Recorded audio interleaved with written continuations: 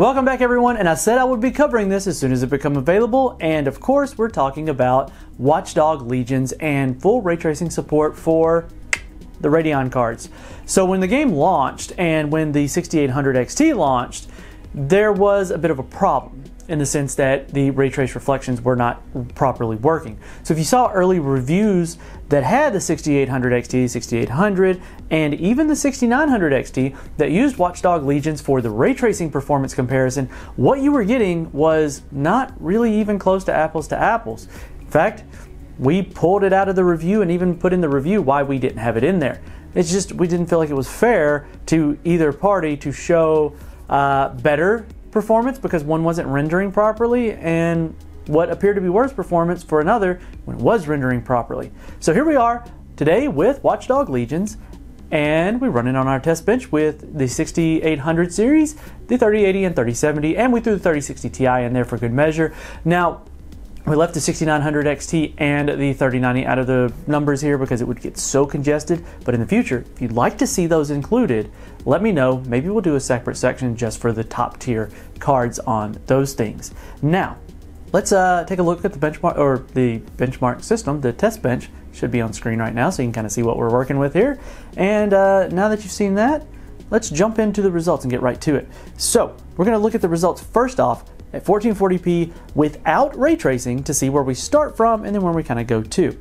So here you can see that the performance is quite good on the 6800 series. In fact, the 6800 XT is besting the RTX 3080 here by a few FPS, and the 1% percentiles are looking quite good too. And then you go all the way down, the 3060 Ti is still breaking that 60 FPS mark even on the 1% percentile. So if you want to go without ray tracing, you're going to get pretty good performance across the board. Now, let's turn ray tracing on and let's look at that at first without smart access memory or DLSS enabled to kind of see where performance goes.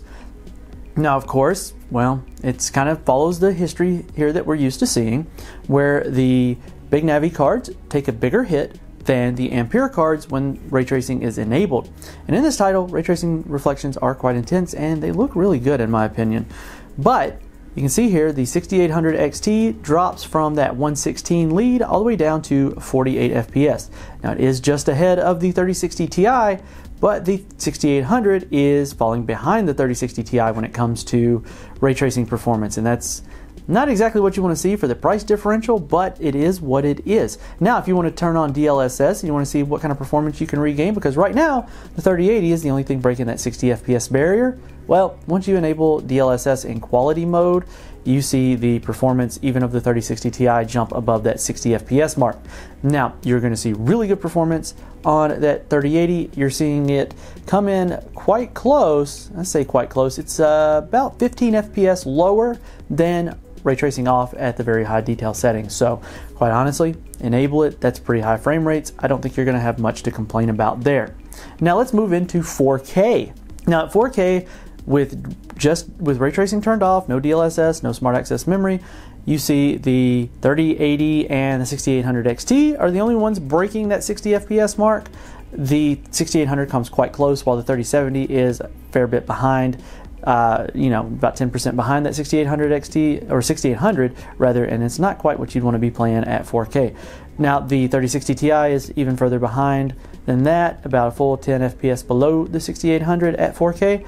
But let's talk about ray tracing. When you turn it on, well, quite honestly, none of these are really where you're going to want to be playing the game at when it comes to 4K gaming with the very high settings with high ray trace reflections turned on. Now, if you enable DLSS, 3080 gets right there at it at 59 FPS, while the rest of them, I would definitely say those are going to be 1440p cards.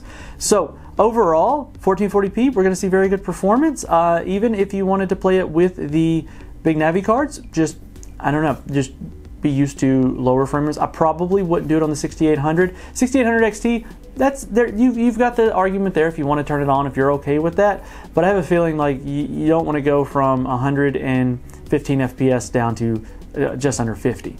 Now, if you're running at 1440p and you want to run like a resolution modifier and turn on image sharpening, I could see that. You could get a good bit of performance back. Now, this is going to show as we go forward the anticipation and the hopes that Fidelity FX Super Resolution is going to be readily available before too long, because it can bring back a lot of that performance, because this is a newer title, and honestly, without DLSS or without any special things going on, the 6800 series isn't terrible in ray tracing performance here. It sits right alongside of the 3070, which admittedly a $650 card and a $500 card.